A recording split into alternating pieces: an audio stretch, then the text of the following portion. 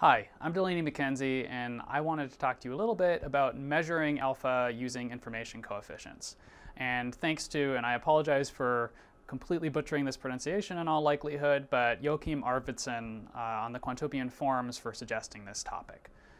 So at the core of any algorithm is some predictive ability. Any trading model has to predict whether or not some event will happen in the future, because at the end of the day, anything in finance is really saying, I think this thing is going to happen in the future, so I'm going to place a bet on that thing happening by buying or selling an asset, and if I am correct, I'll make money, and if I am incorrect, well, hopefully I won't lose too much money.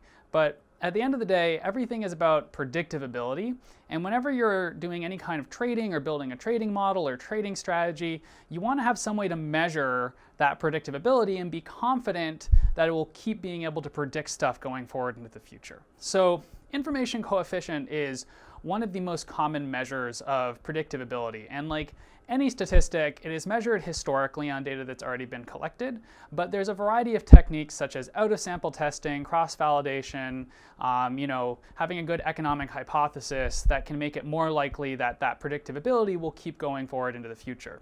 But what is information coefficient? Well, information coefficient is a measure of historically how well your predictions have lined up with the actual outcomes. And more specifically, information coefficient is just a Spearman rank coefficient. So Spearman rank correlation is a type of correlation which ranks your data before running the correlation. And this is done in order to make it a little bit more robust to outliers. So what Spearman rank correlation coefficient tells you is, on average, historically, if you look at all of my predictions each day, how well do those predictions correspond with an outcome? Most canonically, the outcome that you'd care about is the returns of individual assets, and that's what's used to compute an information coefficient. You look at the weight that your portfolio would have put on an asset, whether it be positive to buy or negative to sell, and you look at how that correlates with the future returns. You want positive weights to correlate with strong future returns and negative weights to correlate with negative or weak future returns. So at the end of the day, we're testing whether or not the algorithm is predictive, and we're using information coefficient to do that. So what are we trying to do in this case? We're trying to test a specific property of information coefficient, and we can do that statistically.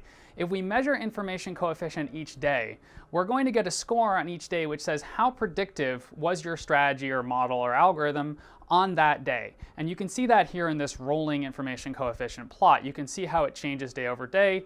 Real data is noisy. Real algorithms will have a lot of variance, not necessarily a super strong signal-noise ratio, especially when you're looking on a day-by-day basis. So what do we do to try to determine if this model actually has predictive power? Well, we want to run some statistical tests on the information coefficient to determine what? To determine whether or not it is different from 0. So we can start using p-value tests or null hypothesis testing. Now, of course, there's a lot of debate going on right now about whether or not null hypothesis testing is the best way to move forward, and a lot of debate between Bayesian and frequentist statisticians, but we're going to shelve all that for now and just think about p-value testing. So what you want to do is you want to test to see if the information coefficient appears to be being drawn from a distribution with a mean of 0, or appears to be being drawn from a distribution with a mean that is not 0.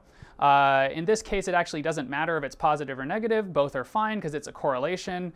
If it's negative, you can just swap your predictions and you should be okay.